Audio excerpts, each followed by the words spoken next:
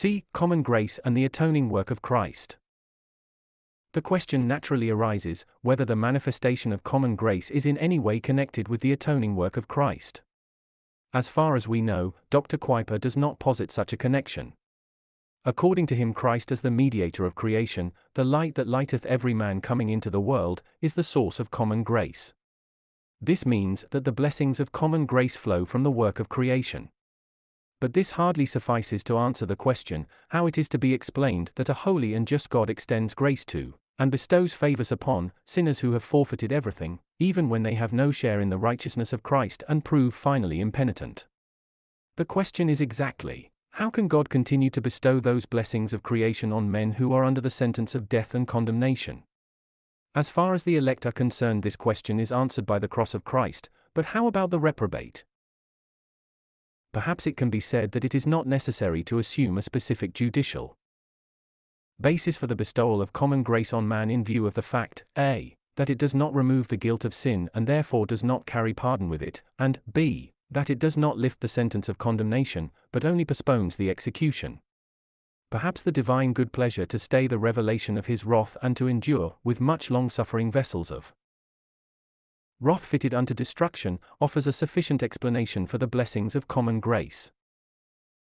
Reformed theologians generally hesitate to say that Christ by his atoning blood merited these blessings for the impenitent and reprobate. At the same time, they do believe that important natural benefits accrue to the whole human race from the death of Christ, and that in these benefits the unbelieving, the impenitent, and the reprobate also share.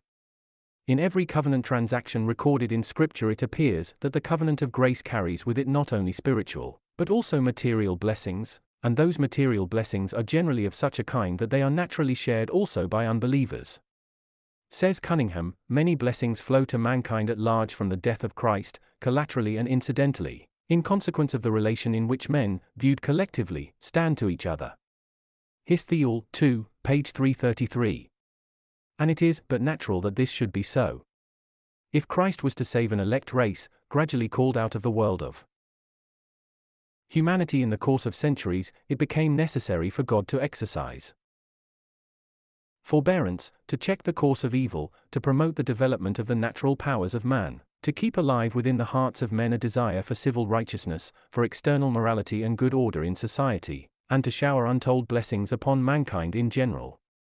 Dr. Hodge expresses it thus: it is very plain that any plan designed to secure the salvation of an elect portion of a race propagated by generation and living in association, as is the case with mankind, cannot secure its end without greatly affecting, for better or for worse, the character and destiny of all the rest of the race not elected. He quotes Dr. Candlish to the effect that the entire history of the human race, from the apostasy to the final judgment, is a dispensation of forbearance in respect to the reprobate, in which many blessings, physical and moral, affecting their characters and destinies forever, accrue even to the heathen, and many more to the educated and refined citizens of Christian communities. These come to them through the mediation of Christ, and coming to them now, must have been designed for them from the beginning. The Atonement, pp. 358f.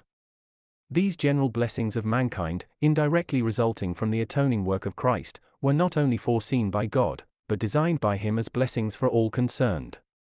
It is perfectly true, of course, that the design of God in the work of Christ pertained primarily and directly, not to the temporal well-being of men in general, but to the redemption of the elect, but secondarily and indirectly it also included the natural blessings bestowed on mankind indiscriminately.